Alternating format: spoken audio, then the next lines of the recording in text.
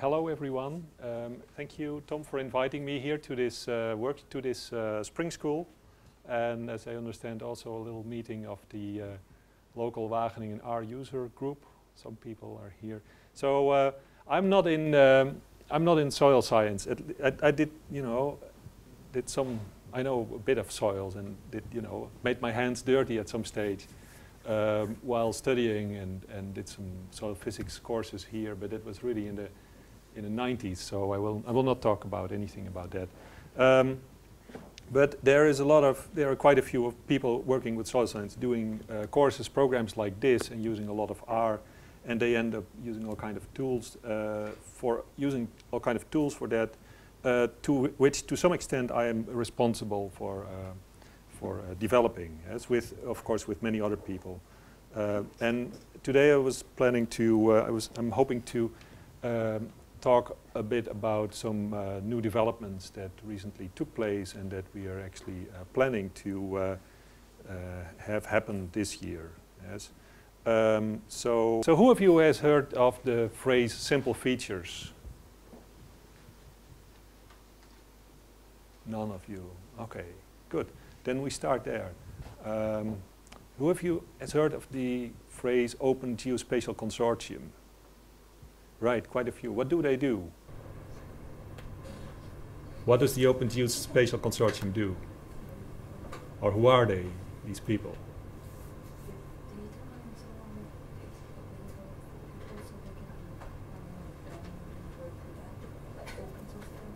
Right. Open source kind of things. Who can be more specific? Data and downloading things and open source kind of things?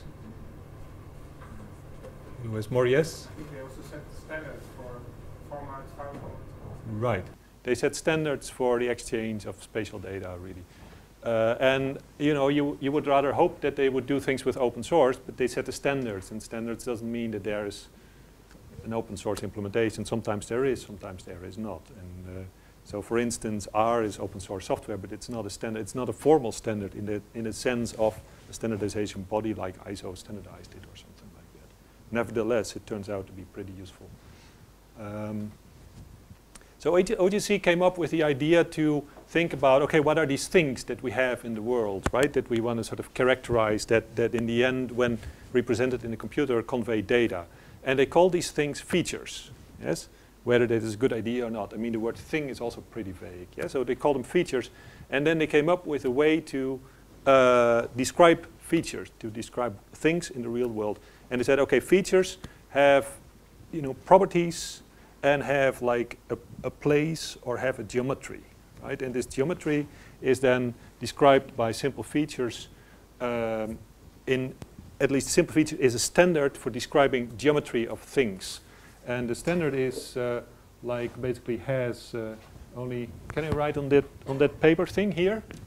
Is that possible? Yes?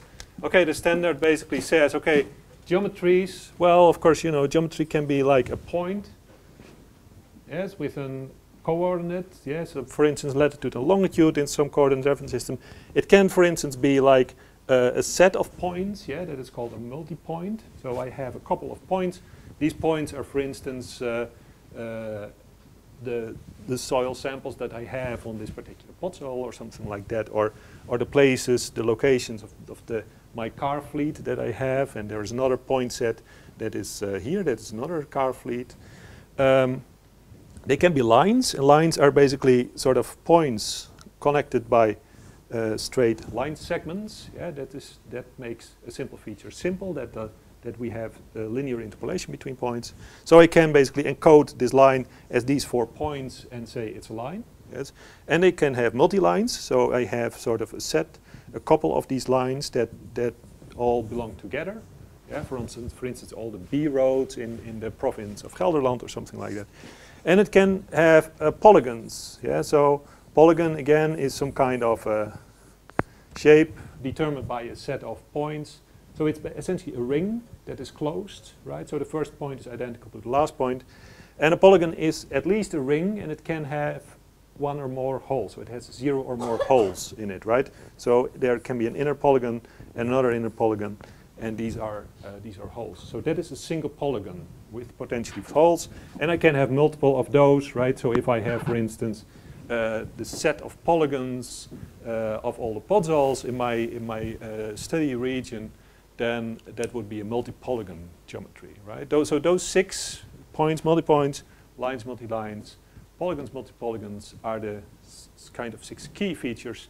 And then there's another one that's of interest. Yeah. So if I have, for instance, the combination of a point and a line, yes, something I need to describe something, a geometry, and it consists of a line and a point, and that is called a geometry collection. Yes, geometry collection is a collection of 0 or more of these things on the board. Yes. Interestingly, geometries can be empty. I said 0 or more, so a geometry collection can be empty. I can even have an empty line, which is a line with 0 points. And if you start thinking about what that means, it's pretty abstract. But they exist. So simple features is a standardized way, and important is that it's standardized. So whether it's a good idea or not is not so important. The thing is that a lot of sort of environments outside of R represent their data by simple features. Yeah, so you can think of spatial databases. Let's say PostGIS. Who of you worked with PostGIS? Oh, okay. Nobody. Well, PostGIS is a common database where you have like geometry data represented as spatial data. There's many other SQLite, Spatialite, MySQL, sort of all relational databases have their extensions that deal with geometries, and they will all use simple features to store these things. GeoJSON, whoever ran into GeoJSON as a format? Yeah, some of you, yes. So GeoJSON basically has a constrained subset of simple features as their data format. Other, off-the-shelf GIS like ArcGIS will be able to deal with simple features and so on.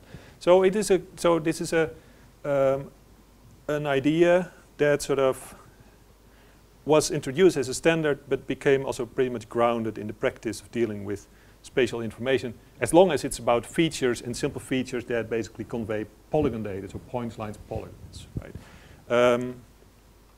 Now we had in R, we had the, let me see where I am.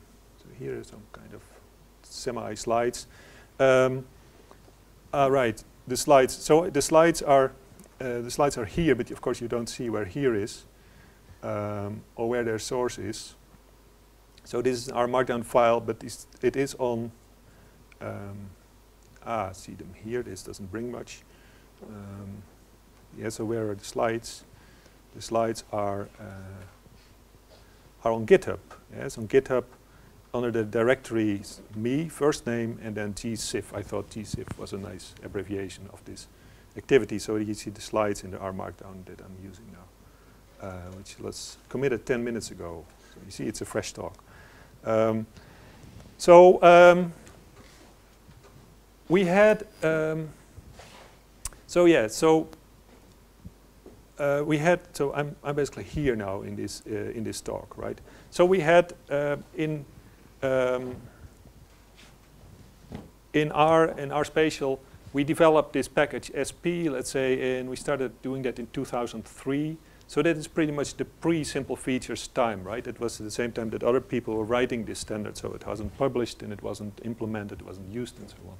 So we did that in a way that at that time, we wrote SP in a way at that time was convenient. Yeah? So we thought, okay, the world is points, lines, polygons, grids, and let's do that, right? And for the polygons part, for the lines part, we pretty much followed what was basically the standard model around back then, and that was that of the shapefiles. So, and that turned out to be not such, not an incredibly lucky choice, because shapefiles have never been sort of, fed with the strongest, were probably not designed by the strongest thinkers of the earth, right? Simple features came up then, and we recently decided to basically to re-implement spatial data in terms of point, lines, polygons in a package called SF, which stands for simple features, and that does a couple of things. Yes, as I mentioned, these are the 7 main types that simple features have.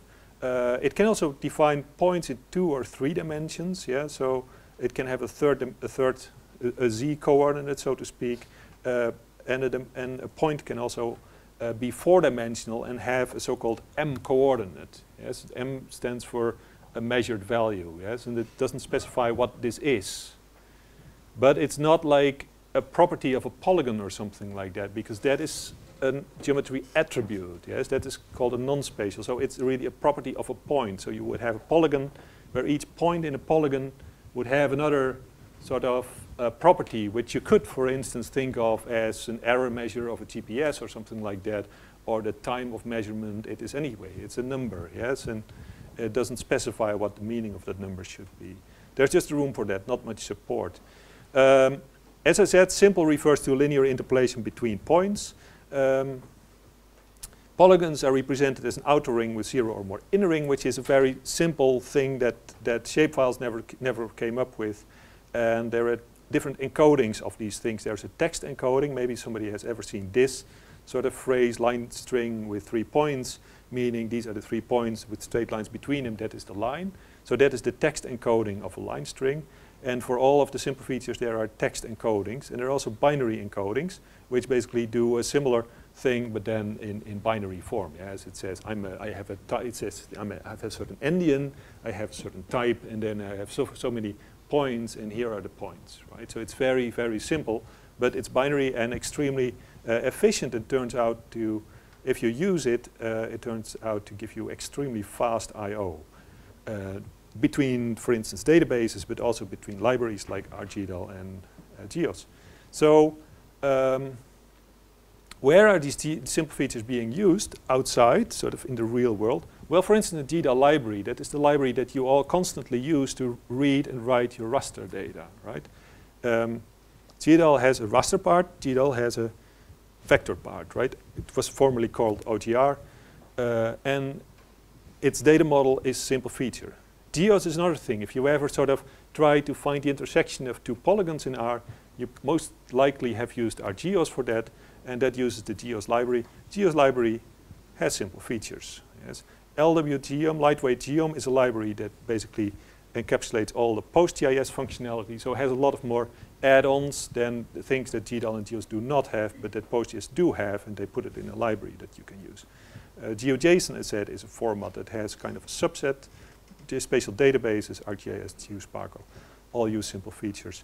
So it was basically time to rethink SP, and that's what we do. And so package SF, simple feature package, basically replaces SP, ArcGDAL, and ArcGeos, and says, gone, right? Not that SP didn't work well, yes, as we just saw, it still works and so on. You can use it and it will keep on working. It's not that we suddenly drop support, but the main thing is that it doesn't implement simple features. And why is that so bad? Well, one reason is that you can't round trip data from other sources. Yeah, so if you have like a database and you want to sort of read your data into R and do something with it and put it back, then you put it back in a different format. Yes, because SP doesn't map this model. Yes, if there are geometry collections, it has to do something with it. If there are polygons, it will convert them into multi-polygons, because SP only understands multi-polygons and multi-lines. It doesn't have single polygons, single lines. So that is not like, that doesn't sound like a terrible problem, but somebody else will start complaining and say, hey, what's going on? Oh, I just used R. They say, yeah, no, you messed up my database. Yes, okay. And another sort of larger problem is the definition of polygon holes and where they are and where it's kept. That was sort of not done. That was sort of done pretty ambiguous and convoluted, I would say. And I blame, of course, Roger Bivand, who is responsible for part of the code of doing that, but also kind of it's also about the time that was written. This was written in because shapefiles were not really good in doing that. SF, maybe more critically, works easily with the tidyverse. Has anyone of you heard of the tidyverse? Yes, some of you, not very much, right? Okay, so I will be the first one to talk about it. The essence here is that that all these SP objects kind of derive from spatial. Spatial is kind of a superclass, and you get spatial points, spatial grids, spatial polygons, and so on. What SF does is that it extends data frames. So your data are simple data frames. So SP objects also look like data frames, yes, and behave like data frames in some way. At least we try to make them behave like that. But they are not data frames. And that feels like a subtle difference until you run into trying to use software that actually wants data to actually be data frames, right? Enter tidyverse, yes? So tidyverse is basically, who of you uses RStudio? Yes, so everyone uses it. So it's a wonder that you don't use our tidyverse. So tidyverse is a sort of a tidyverse used to be the Hadley verse. Hadley is sort of the main person responsible for all this. He wrote his books, Advanced R packages, which are excellent work, and wrote a large number of all these, if not of, really wrote all these packages. He could have written them all, essentially.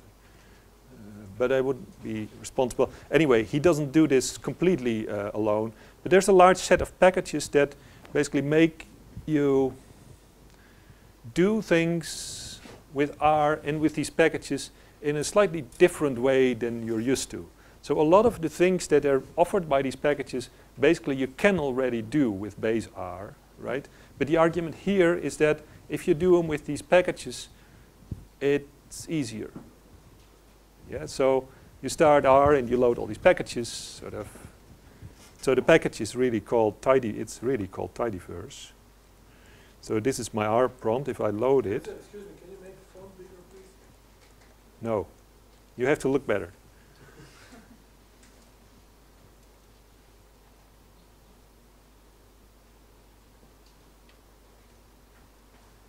Like this? No, this should be okay. You can read it in the back, right? Yeah, otherwise it falls off my screen.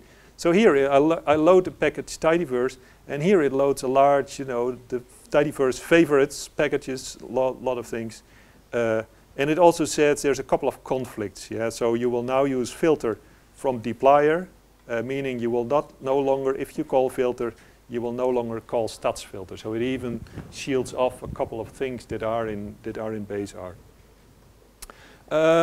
And the so who of you has used ggplot2?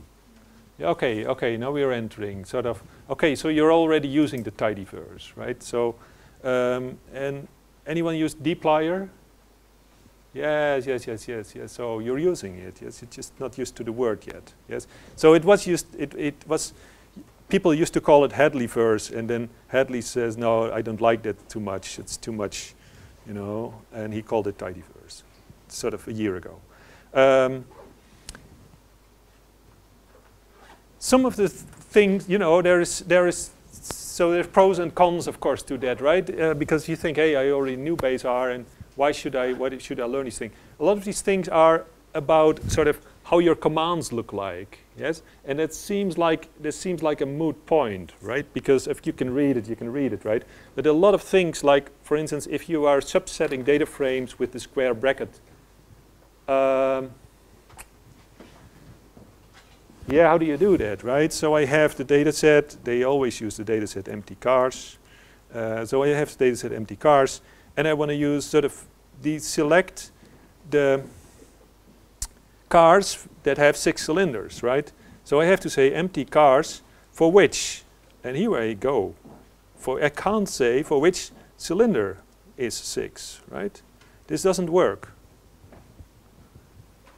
And you think, hey, why can't this work, right? So of course you can then use subset and say empty cars, cylinder is 6.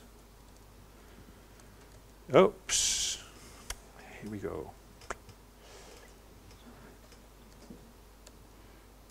Yeah, so you can do it, of course, using another command, subset, but it is some kind of, so the square bracket requires you to sort of define where this is and say you have to specify this object because I'm not going to search automatically or something like that, right?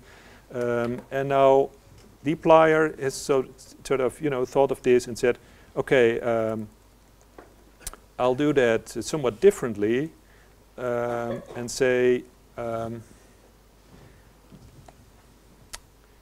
think it's called I'm not a user of dplyr, so I have a hard time here. Empty cars with cylinder is 6. Yes, it uses filter. Yes, it says filter. Yes. And of course, filter then essentially does the same thing as subset. But so filter selects records.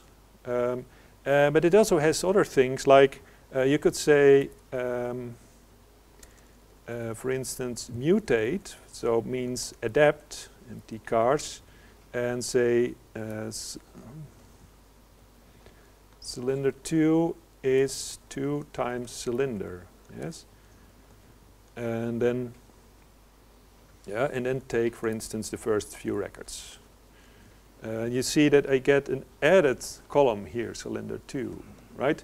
But mutate, the nice thing here is you can continue working and say, okay, now I define cylinder 2, and then I'm going to say, for instance, square root cylinder is the square root of from cylinder 2, yes? And that also works, yes? And this is kind of, it's, you know, they're like somewhat syntactical things, but this would never work with subset because basically this thing assumes that this expression has been evaluated and that this result is available to be put into there, right? So it kind of sort of adds up. And the idea is that if you can do these things, that it makes your life easier at the long run. Another aspect here is that we have these kind of convoluted sort of nested function calls, right? I call a mutate, and then I call a head. And basically what you do is first evaluate all these things, and then evaluate mutate, and then evaluate head, right? So you work from the right to the left. Yeah? And if you do that with four nested function calls, you also have to think of all these sort of braces and so on. And whether this works. And somebody thought of, basically inspired by the idea of Unix pipes, that could be done easier. And these people said, okay, let's sort of work from left to right. Let's start with empty cars and sort of pipe that into mutate. And then pipe that into head. Yeah, so this enter the pipes. Who has worked with pipes before? These kind of.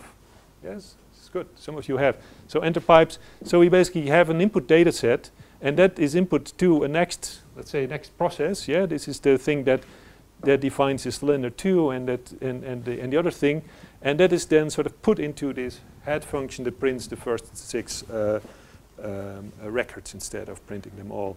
And then you could go on and say, I'm going to right assign that to an output, yes?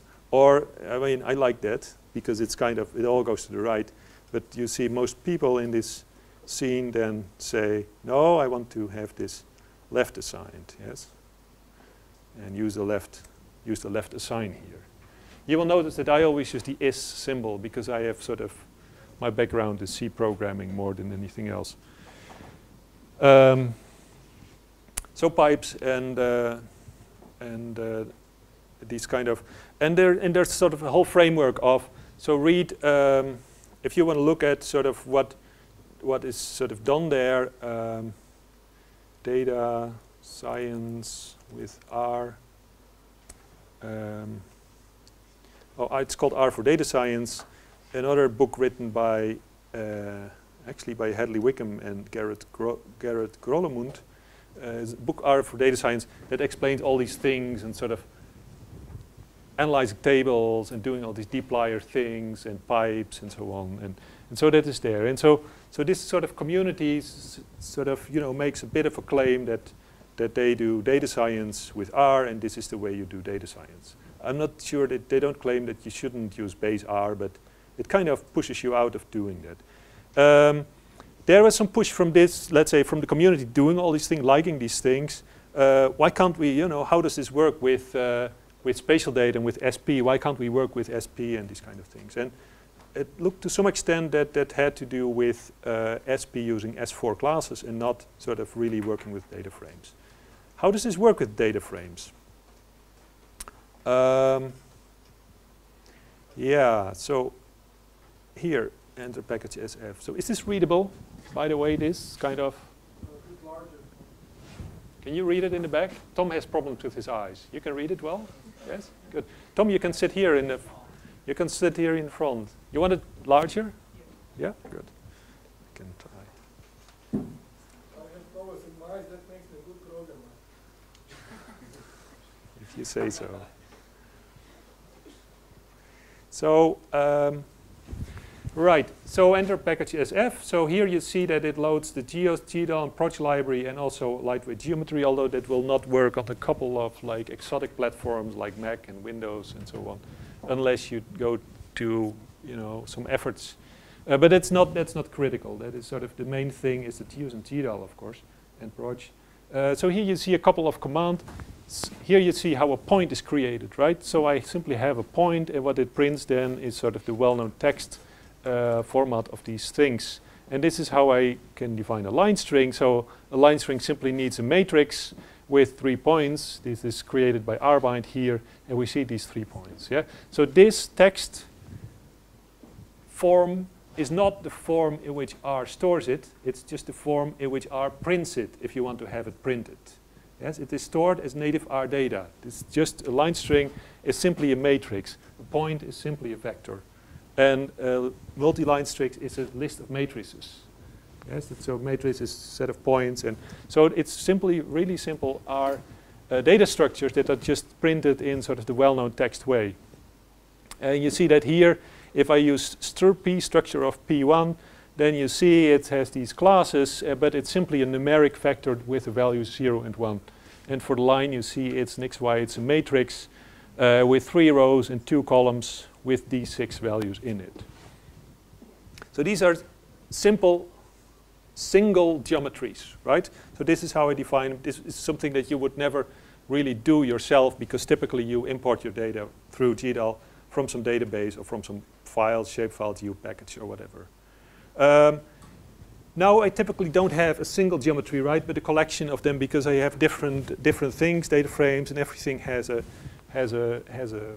geometry. And now I'm creating a set, right, of simple feature geometries. And here I have a set of 2 points, and I do that with the function st sfc. So st underscore is basically a prefix that all the functions in SF have. So if I do st underscore tab, then I get all the st underscore functions, and you get a direct overview of all the functions that that SF basically exposes the user to, right? Seems a little bit, a little bit lot, but there's a lot of things that you don't, and a lot of things that you at some stage will recognize as, okay, this is geometry, this is math, this is bookkeeping. So SFC creates an SFC object, and it says I have a geometry set for 2 features. Yeah? So this is multiple feature geometries, but just the geometries. And essentially what it creates here in P is a list of these 2 geometries. Yes, couldn't be as simple, but of course it has a class and it has a print method. So, and I also set the CRS here, so it will have a CRS and a bounding box. This is the things that spatial objects also all have. Yes, there is 1 or 2 more things that can also have a precision that later on allows you to control sort of the degree of rounding that is done before geometrical matches are being made. That turns out to be extremely useful in practice. So here I had only geometries. Now I have geometries with properties, right? So I have soil data. Watch it, soil data here. Soil type, podzol, fluvisol. I've been searching the internet here. An elevation of these points, and then I have the geometry of these points. They turn out to be very nicely rounded degrees, latitude, longitude, world geodetic system 84 lying there, right? And you see that this object that I just created is an SF object, but it's also a data frame. So it is really a data frame. Yes, it's added. The classes SF is added so that you get a nice print of what's going on here, and you get kind of the geometry properties. But it is really a data frame. No kidding. Yes. And it doesn't have to be only a data frame, but if I start, let's say, oh, here it's created with STSF, but I can also start with things like tables or group data frames and make them into SF objects. So how does this work? Enter the issue of list columns, right? So data frames can have, actually, you think of data frames as tables, right? With rows records and columns variables. And columns can be heterogeneous, right? That is the classical way we think of them, as sort of Excel tables or data or database tables. But they can be more complicated, right? Here I created the data frame, you see, with the same soil information, but I added a list column of some nonsense information where the first record has the numbers 1 and 2, and the second record has the numbers 1, 2, 3, 4, 5. Yeah, so this makes it a pretty irregular thing, right? I was here. Yes.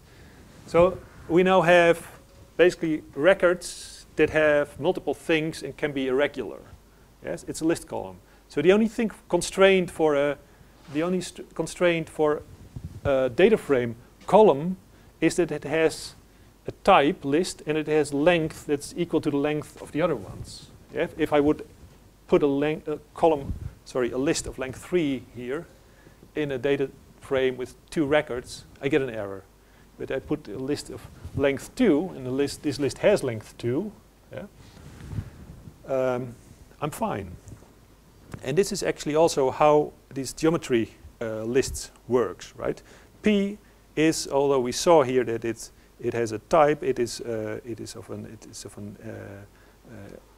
so right. I could sort of run this whole thing. RStudio is one of the other things that I really have to learn using.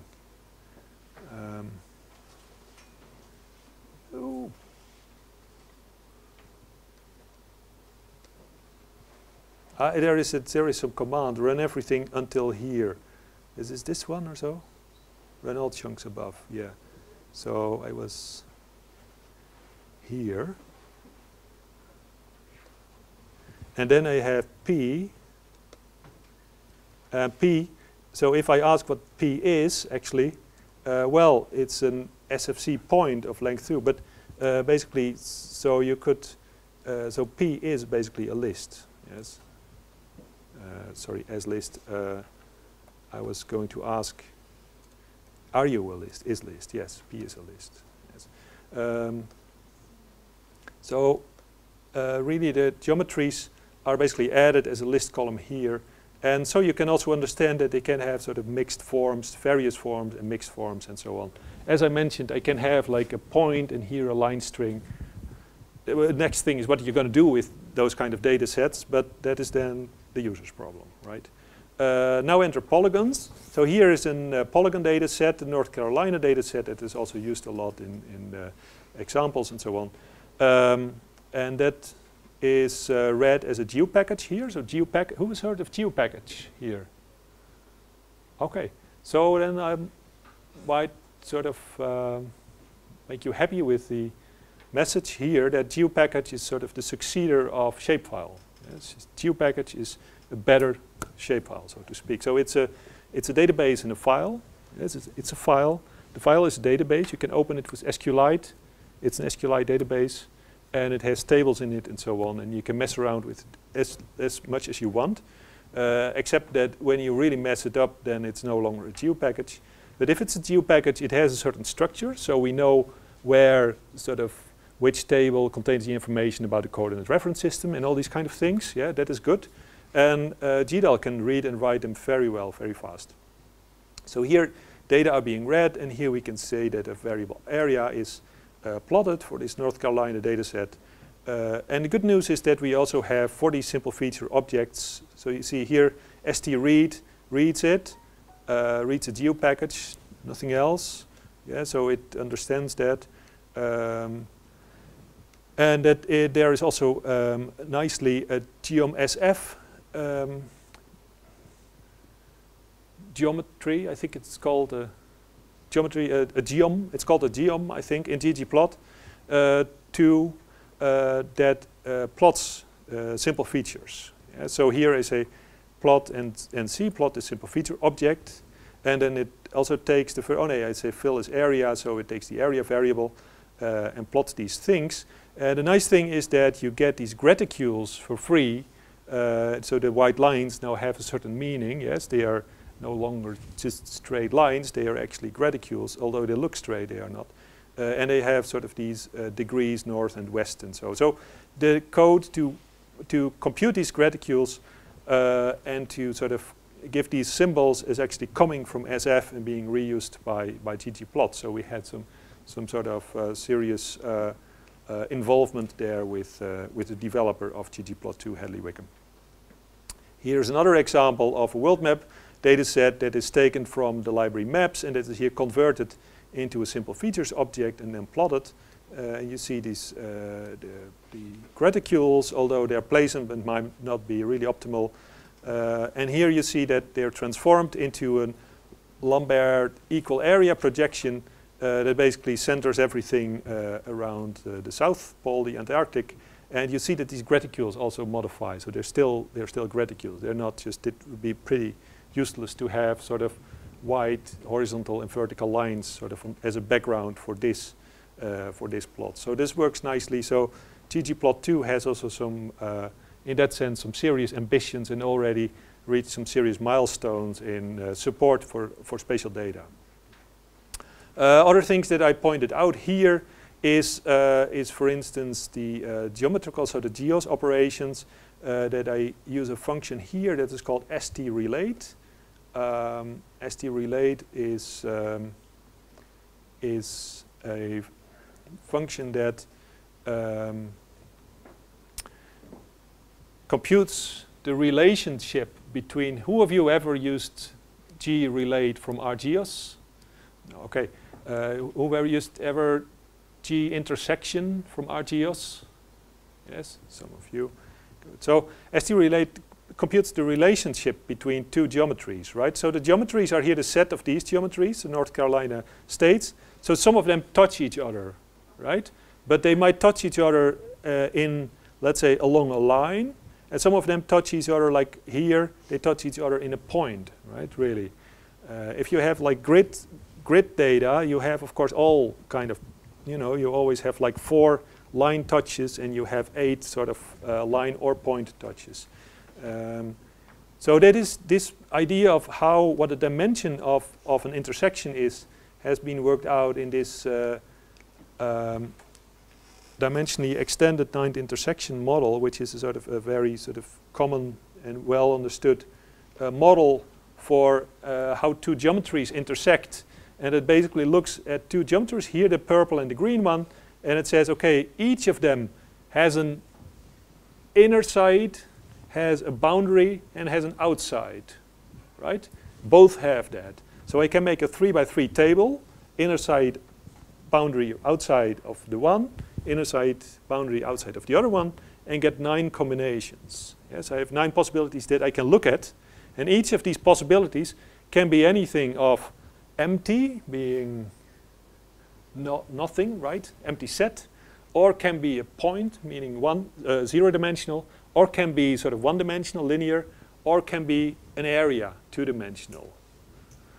So for each of the 9 points. And if I sort of list that up, so 4 possibilities for 9 sort of combinations, you basically get all the possible intersections, relations between polygons you could have. That is being explained here. And it is a model that is basically implemented. Here is a possible outcome that corresponds to these 2 intersections, for instance. And from that, you can do everything. You can basically say, well, are 2 geometries equal, disjoint, do they touch, does one contain the other, does one cover the other, do they intersect, and so on. So all the predicates are basically can be expressed in terms of this logic. But not sort of this logic. So as you saw here, we have all these predicates here. We have like ST covers, ST covered by, ST equals, Yeah, so all these things are kind of functions on their own. But here is a problem that I could not solve that way, and that is that of the rook neighbors. That is basically the neighbors that only touch each other, right? So I can do a simple intersection, but then I get the polygon with itself, which I don't want. That's not a neighbor, that's the polygon itself. But I want the neighbors that, that basically touch the elements. And I can do that by strelate and define a pattern similar to the covers, equals, and so on. So that's done like this. And then you can sort of on the fly define a function like this and run the function. Here this is done in the dplyr syntax and say, okay, use this nc and put it in mutate and compute a nbay rook by basically the strrook that I just defined here in terms of the strelate and a pattern of the dimension, the extended 9 intersection model that I just showed you. And then you get these neighbors, right? And here you see nb rook as a column showing up. So for the first polygon I have these neighbors, rook neighbors. A rook is the chess thing, that's the thing that can only go up and down, left and right. And here are these neighbors, and these sort of neighbors could be sort of the input for a next modeling where you do some conditional autoregressive model or some spatial regression or something like that, right? Okay, that was what I wanted to do this show about simple features. Yeah, so there are things that so I started writing that basically after the last USAR conference, which was in July. So that started really in, I think in September or something like that. Now we're June. There has been a lot of, sorry, we're now May. There has been a lot of response to this package in the sense that a lot of uptake, a lot of users, a lot of people asking questions. So previously all these questions were in the ISRIC Geo mailing lists. You now see everywhere that mailing lists kind of go down, and this package was developed on GitHub, not on RForge. And that sort of helped a lot. It seems that the whole data science community uses GitHub, and I think there are, I would roughly estimate something like 2,000 issues, sort of messages from people and answers on this GitHub page, right? So that is maybe more than the traffic on ISRIC Geo for the last year potentially. Yeah, definitely more. So so if you can look at these things and browse them and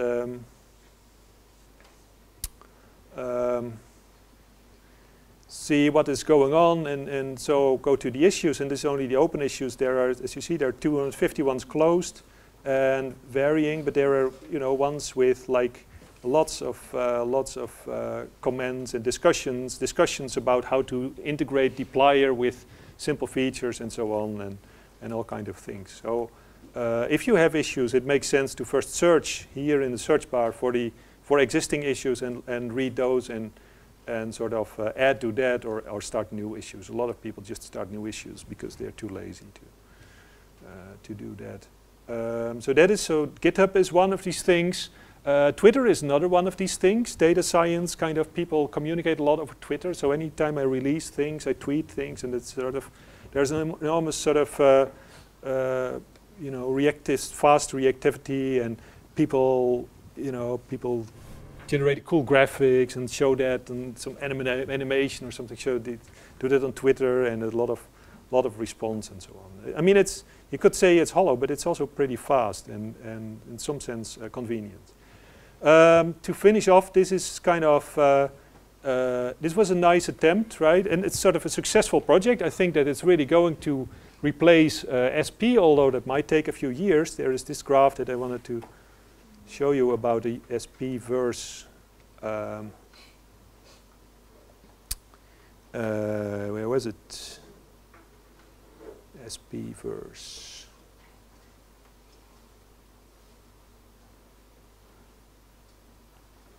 SP verse, right? Here is an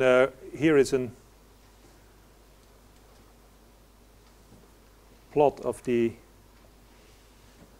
not showing. Oh, it's not there.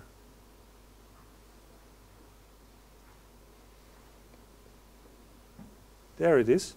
So here's a plot, sort of a clustering of all the 10,000, over 10,000 packages on cron.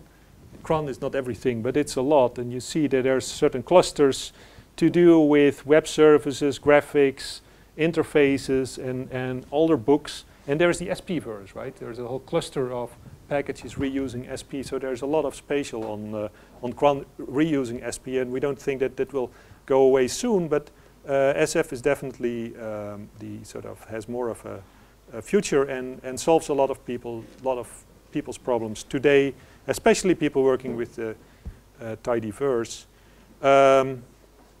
Now you might wonder, like, okay, points, lines, polygons. I mostly use with grid data, with raster data, and with the raster package and so on. So what's going on there? So raster has, of course, the same somewhat issue that it has its own data format. It's strongly linked to SP. It uses S4 and so on. It's very difficult to combine it with dplyr and tidyverse. Other limitations are that it's basically your data have to be on disk, right? You can't sort of have distributed computing through whatever, through multiple machines. It's very difficult.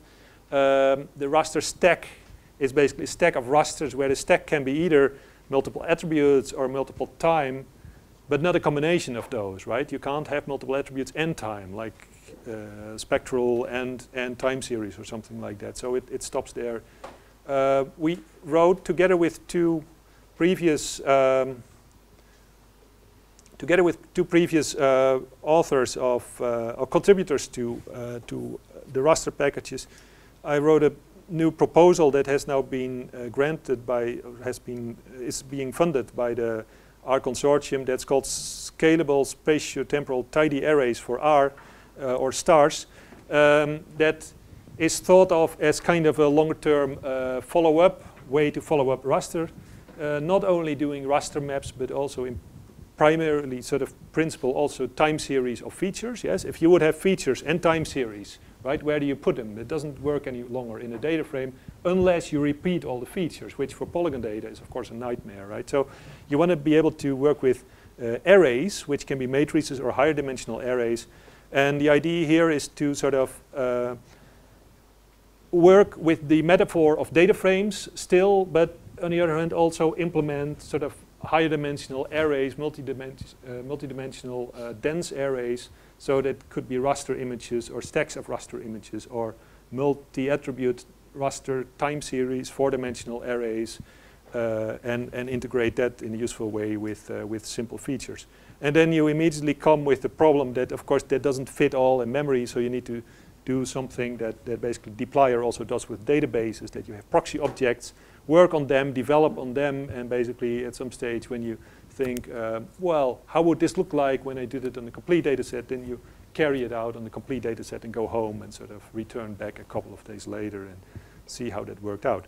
Right? This is the issue of basically Sentinel and Sentinel-2 and so on. How on earth do we get these data in our analyses? Downloading is not an option. So this is a proposal. This is just in proposal form, and you can have a look at it. It's on GitHub, /stars, and there's a proposal, so you can get an idea of what we have in mind to sort of bring to you in about a year time, if this would go as fast as simple features. I think the problem is somewhat more tricky, but let's see where we get. Thank you for your attention. Are there any questions?